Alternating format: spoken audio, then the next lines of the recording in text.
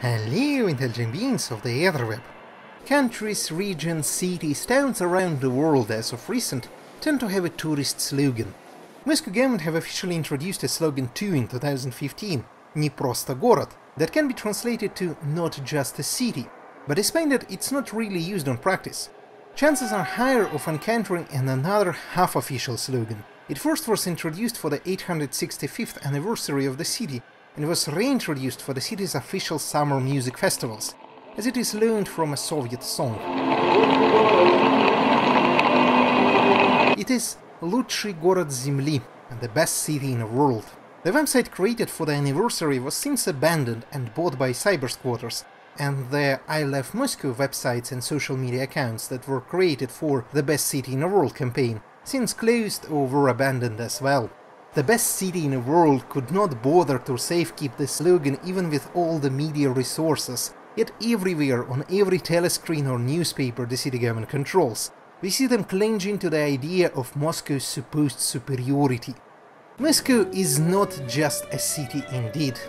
Welcome to the story of the best city in the world, the story of the city on 7 hills, the port of 5 seas, the white stone city, the golden-headed city, the story of the third Rome. Welcome to the story of Moscow. Moscow is where my family had found themselves after the tragedy of the Bolshevik Revolution. From St. Petersburg, Warsaw, Kiev, we condensed in Moscow. This is where my great-great-uncle became a world-class figure in classical music teaching. This is the city for protecting which in the Battle of Moscow my grand-grandfather was decorated in World War II. This is where my grandmother have moved to in her teenage years to study classical music. This is where my grandfather was born 2 months before his father was shot near Moscow by Soviet authorities. All the while many of my extended family was murdered in Nazi-occupied Ukraine and Poland. My birth certificate is still a Soviet-style book, but born was I in Moscow, the capital of the new Russian Federation. In Moscow I attended a school, had to leave it, graduated from another one. In Moscow I attended a university, was kicked from there, graduated from another one. Moscow is my current residency, despite the lack of opportunities, each day being worse than the previous one, and with no future.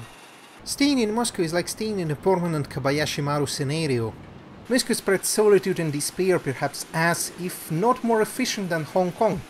Many of the things that are being said here can be extrapolated to the whole country. Moscow serves as a focal point of many of the curiosities of the whole way of the country's existence. This is why we are looking at Moscow, because someone can reject my knowledge of all of Russia, but not of Moscow. Also can't be denied my experience with long-term living outside of Moscow, in Seoul, or more precisely Yongin in Gyeonggi-do, south of Seoul, where I stayed for a university exchange program. Cividale del Friuli near Udine in Italy, where I briefly was an assistant teacher in Russian, and Tokyo are 2 other places where a significant number of weeks were spent. My personal familiarity with urban localities includes other places in Russia, St. Petersburg in particular, and globally, among other places, more of Japan, Republic of Korea, Israel, Finland, Sweden, Germany, Northern Italy, Ukraine, Hong Kong, and Canada. All of the footage is own except for the content of screen captures. All of the footage was filmed either before early 2020 or in late summer and early autumn of 2020 while wearing a mask. Note that the footage taken within Moscow Metro does not comply with the rule of Moscow Metro 2.11.13 forbidding any filming on Moscow Metro premise. This story is divided into 4 parts and multiple sections, with the sections as well as particular topics raised marked with timestamps in the descriptions of the videos. Also marked are the sources for all the captured websites. The channel is not monetized and not sponsored. From the sheer act of watching there are no monetary or any other benefits coming my way.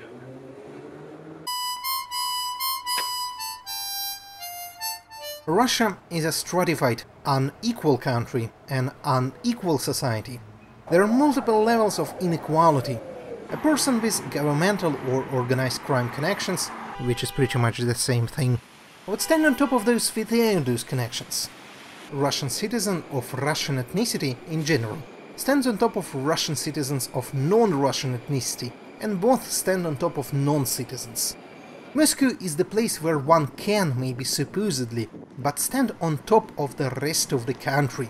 For many, the only way up in life is to move to a regional capital, then to a megacity, and from there the final destination could only be Moscow. Some of the megacities like St. Petersburg, Novosibirsk or Yekaterinburg do compete with Moscow, but once in Moscow, in general, the only way up is to move overseas.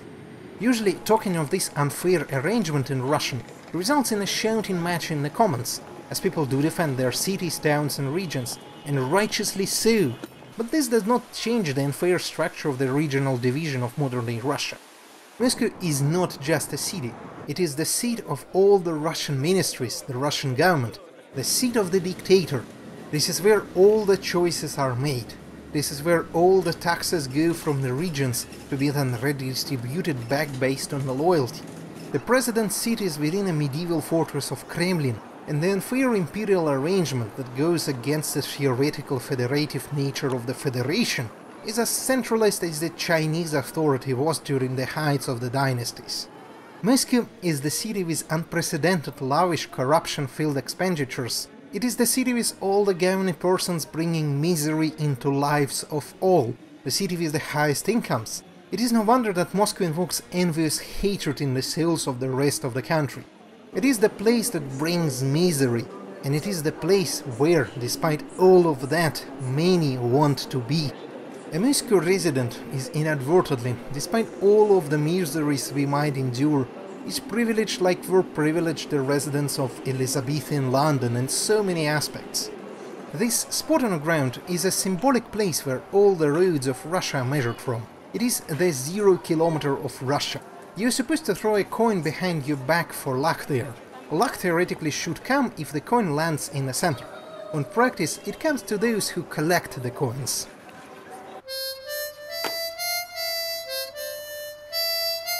Moscow can seem like the best city in the world. It seems like the best city in the world, if one escaped poverty or even war.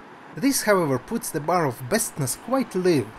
Each citizen of Russia is obliged to have an internal passport, where residence and military status is recorded. This document is required everywhere. We needed to get a package from a post office.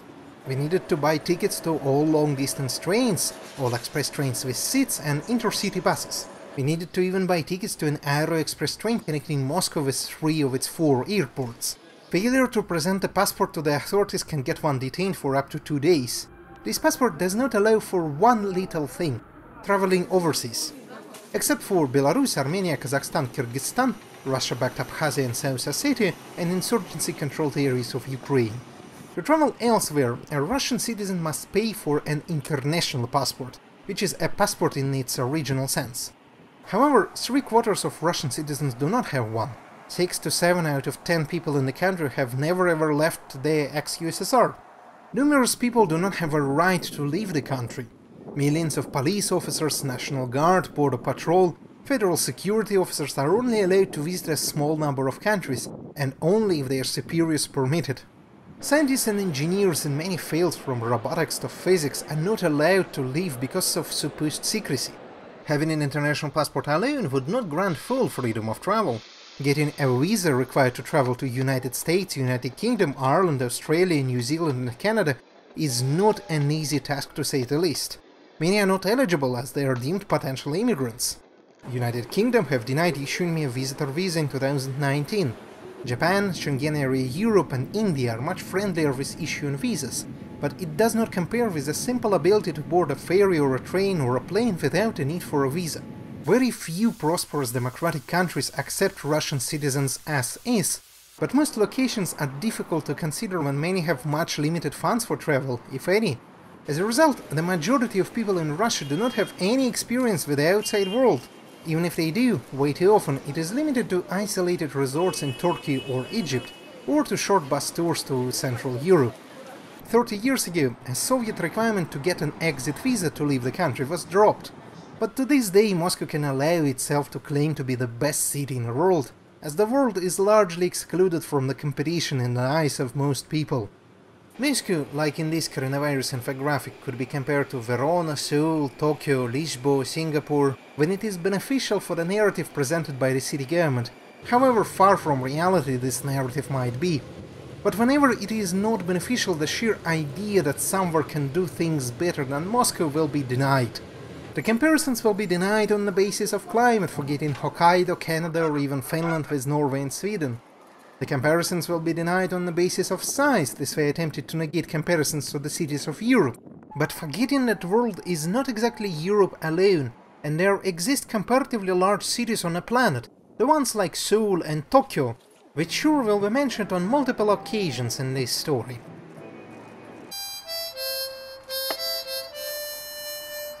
Moscow is one of the largest and populous cities in the world. It is arguably the most populous city in Europe, competing only with Istanbul, if you ignore that Istanbul is divided between Europe and Asia. Moscow is definitely more populous than Paris, London or Madrid. Inside Moscow, population-wise can fit Sweden with Finland on top, or perhaps Ireland with Northern Ireland, Scotland and maybe Wales. The estimations are hard to make as the census is 10 years late, and the borders of the actual city are fuzzy. Moscow is a federal city, and it is surrounded and intertwined with Moskovskaya Oblast, Moscow Oblast, another federal subject. There are metro stations with some exits in both Moscow and Moscow Oblast, and often it is difficult to notice when Moscow changes into Moscow Oblast. But despite the imaginary border, the legal border is strict. Oblast is a different federal subject. Moscow, like the country, is highly centralized and not being controlled democratically. Moscow government, Maria, is controlled by the mayor Sergei Sobyanin, a loyal servant of Vladimir Putin. His infamy is such that he is occasionally being referred to as SS, and the chant in the background is "Sobyanin is a thief." It is quite an appropriate chant considering that one can spend weeks reading on all the corruption schemes he, his subordinates and Moscow government controlled by him are involved with. The mayor's positive comments for 2020 Moscow's 873rd anniversary concluded with the best city in the world slogan. They were greeted with much disdain in the replies written by people not buying into false positivity. The only reason why SS is there is that the alternative candidates since 2013 are not allowed to participate in the elections, and the 2013 elections are largely controversial themselves, as Sergei Sobyanin, a loyal servant of Vladimir Putin, narrowly avoided a second round, where he'd compete directly with Alexei Navalny. The next chant upcoming is Moscow without Sobyanin. In addition to Maria, there is Городская Duma, city parliament, which has limited power, but that was enough for the electoral committee to bar most democratic candidates from running in the elections in 2019, despite the protests, with only few in the minority making it to the ballot to subsequently be elected. This chant "We are for Sobol, for Lyubov" in support of Lyubov Sobolbank from the elections can be interpreted as "We are for love", as Lyubov means love. Moscow is divided into 12 administrativные округа, administrative districts, with their governments sitting in large buildings doing who knows what. The only recent piece of news about administrative district governments that I can think of is how one had a teddy bear in a chair. The actual division are 125 boroughs or districts or neighborhoods, rayony, and this is the only level of direct control, where some of the democratic candidates managed to take hold, attracting attention with even the nearly non-existent power that they have, like Ilya Yashin in Krasnoselsky district. This is similar to the democratic victory in district councils of Hong Kong. Some of the districts of Moscow are as densely populated as districts of Hong Kong, with Zyablikovo and Novokosino being roughly equal to the eastern district of Hong Kong, with 31,000 residents per 1 square kilometer. However, there is a slight issue with local activism in Moscow. Local activists who focus on the city seem to focus on the city's center and often focus on the symptoms. On the contrary, Alexei Navalny's movement in Moscow, or people like Yulia Galyamina or Ilya Yashin, would speak of the country's injustices and problems in general, but some of the others might prefer to stay within the broken framework. The urbanist movement of 2010s even partially embraced Sergei Sobyanin. Many seem to like the idea of enlightened absurdism, a monarch who will build well and make the SimCity map look nice, like Peter the Great, who toured Europe and liked European technology but hated parliaments. With a lack of democratic control and choices made on a whim by a small ungoverned group, The city government always does one step forward to 10 steps backwards. With unprecedented amount of funds to spend, the government tries to polish the surface, not realizing that they are the rust below. Imagine if in Stockholm every resident had to commute to Gamla to make a decent living, or in London everyone had to go to, say, Westminster. This would make everything horrible, unbearable car traffic, crowded public transit. Ancient buildings would have been demolished to build offices. We just described Moscow.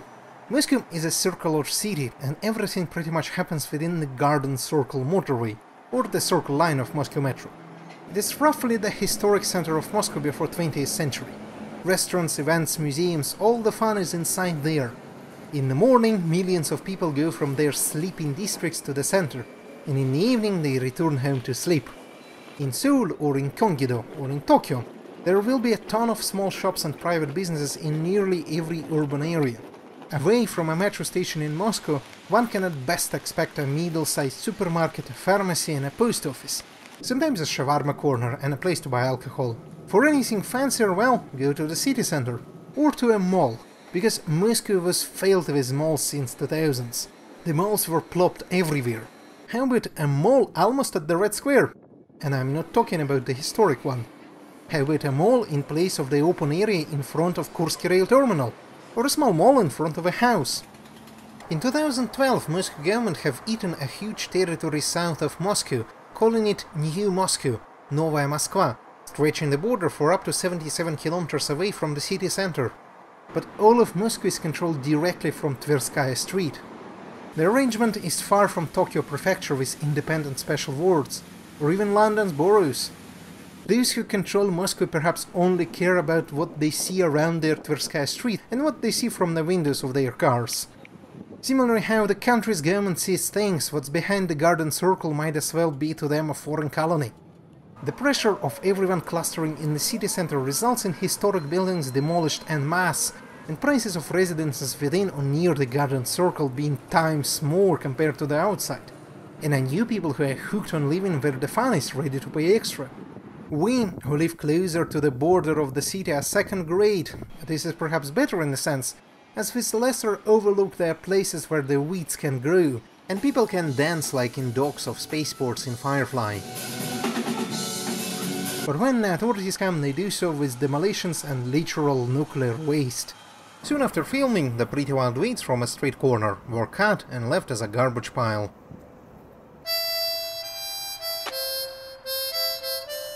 Moscow is a city of uncertainties. Recently I was walking to buy a sandwich and National Guard was entering an apartment building I passed by. When the story was being compiled, one day I woke up and found out that there is no water. I left to see if there is a notice of maintenance. No notice. The water soon was back. Actually, water outages are a norm in Moscow, if we are talking about hot water outages. Urban areas in Russia tend to have centralized heating and centralized hot water production. The water is heated alongside energy production on power plants or at large heating facilities. This is an effective arrangement when it works. Sometimes a few times a year, when trying to take a hot bath, there's brown unpleasantness. Sometimes the water isn't hot enough for a bath, and in the summer we have 10 days without hot water. These 10 days are scheduled in advance, but we need to be careful and check the dates online, as the official notice on the building might be posted just a day or two before the outage. Moreover, the water might start being less hot a day or two before said outage too. One is lucky if they have very close friends or relatives in other districts with a different hot water outage time, or go to a gym with showers, but even that is uncomfortable, and it is kind of a disaster in the pandemic to rely on visits to other people and places to take a shower. The city had postponed turning off the water for June of 2020, but only did so until the vote to change the constitution took place on July the 1st. Note that some hotels might not have their own water heaters, and when visiting in summer during the outage, you might end up with either no hot water, or with something like that, witnessed personally in St. Petersburg, but not impossible to see in Moscow. At your flat, it's also good to have an electric heater or an air conditioner with a heating function, despite the centralized heating. Centralized heating works the same as centralized hot water supply. In Moscow it is done using specially prepared hot water piped through the radiators. The system works well in the middle of the winter, but it is filled with inefficiencies. The heat losses upon delivery are massive. Unnecessary overheating often happens in warm periods in autumn and spring. With the exception of the newest radiators, there is no control, and if it's too hot, the only solution is to open the windows. The opposite is what's more unpleasant. The time for turning on and off the heating is predetermined, and even if adjusted based on the weather, it can be on too late or be off too early.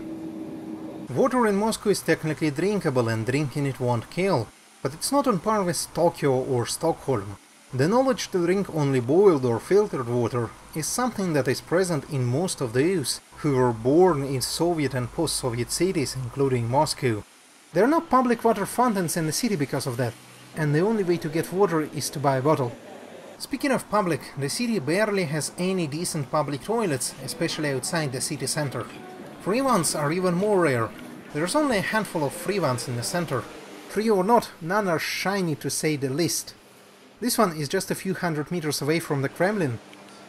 Previously, the city had installed questionable-looking golden toilets, also not quite shiny and also not free. The toilets recently installed at a few metro stations aren't free either, unlike the toilets of stations in Japan or Korea.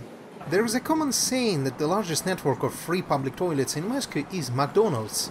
And in some areas like Pushkinsky Square or Чистые пруды, this is perhaps the main reason why people visit McDonald's without even buying anything.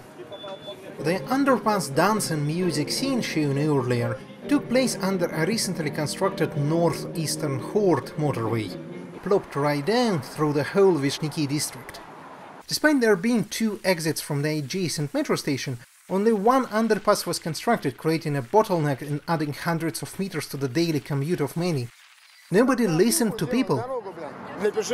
On February the 9th, 2016, the city have demolished hundreds of private businesses in an event that became popularly known as Ночь длинных ковшей, the Night of Long Excavator Scoops, named such after the Nazis' Night of the Long Knives. Hundreds of private business owners saw their property right nullified based on supposed errors in paperwork filled during construction 20 years ago. Shops, cafes, restaurants, all were demolished with no way to object and no compensation. Small business is pretty much seen as a nuisance for the country and the city. The city government had told us that it is a part of a beautification program, but once again, outside of the city center only destruction was gifted and no beauty. This concrete nothingness was a row of shops and cafes that was demolished in Vykhina. Before that, a large market in Vishniki was demolished. And supposedly to compensate for local farming produce, the city have introduced a small weekend market nearby, but which is assembled and disassembled each weekend by city workers. Doesn't seem very efficient. The nullification of property rights, like what was done for private businesses, was similarly repeated for the residents of the 5-story apartment buildings. Many of these, built during Nikita Khrushchev's rule in 50s and 60s as a quick way to compensate the lack of housing, are indeed questionable, but not all. And will the newly rebuilt districts be better? The residents can't truly object to the relocation. Very few areas manage to nudge themselves out. People shall be given apartments in high-rise buildings constructed with special renovation allowances, meaning poorer quality and poorer safety, all while many of the buildings in dire need of relocation are ignored. The slogan written here is «Строим любимый город», building the beloved city, while in practice it feels more like «Destroyim». At the same time, a hospital can look like this. Moscow, despite having the best healthcare in the country, still would make one wish they have money to pay for private hospitals and doctors, instead of relying on state hospitals and state polyclinics with tired staff. The medical workers are praised as heroes during the pandemic, but if they complain about the conditions, they are prosecuted. The highest wages in the country that Moscow medical and budget workers receive are still substandard, and decent living requires one to burn themselves on the job. The supposedly rich and prosperous nature of Moscow hides quite a high level of poverty, even among working people, all while the individual attempts to relieve, say, omnipresent homelessness are met with the official opposition. Moscow is prosperous in the eyes of the regime, and so all the issues are not to be noticed. No wonder where pretty much almost the leadership in a global statistic of suicide rates comes from. The lack of hope and future for people of all ages leads to all sorts of substance abuses, with the lack of opportunities for young leading to walls and roads filled with calls for high-risk, high-reward drug dealer jobs. The city and the country offers no help, only long prison sentences. Most would think that a workhouse is something from Victorian Britain, but this advertisement is for jobs in what's called a workhouse, and this advertisement for workhouse jobs is printed in Comic Sans. Even if someone is actually rich and prosperous, they would be looking for a quick buck, because if they are not, they can't be sure if they won't be imprisoned or some new law would make their business illegal. In Moscow, you can't be sure about the future, can't hope for the future, can't plan for the future. In Moscow, each rain easily turns into flooding, because the rain collection system is inadequate at best and non-existent at most. Each heavy snow results in stalling of the city, as if it's not Moscow in Russia but Jerusalem. Moscow is perhaps one of the most geologically stable megacities with more than 10 million inhabitants on the planet. Yet the amount of uncertainties here is more than what someone would be facing near an active volcano in Japan, with all of these uncertainties completely avoidable and human-made. Raccoon Hanks everyone! This 4-part story will be continued in 3 following parts. Remember to subscribe here and on Patreon, remember to show this series to others, and look at the slice of life paintings of mine. And remember that the word гражданин is derived from город, like medborjari is from Borg, shimin is from shi, politis is from polis, and citizen is from city.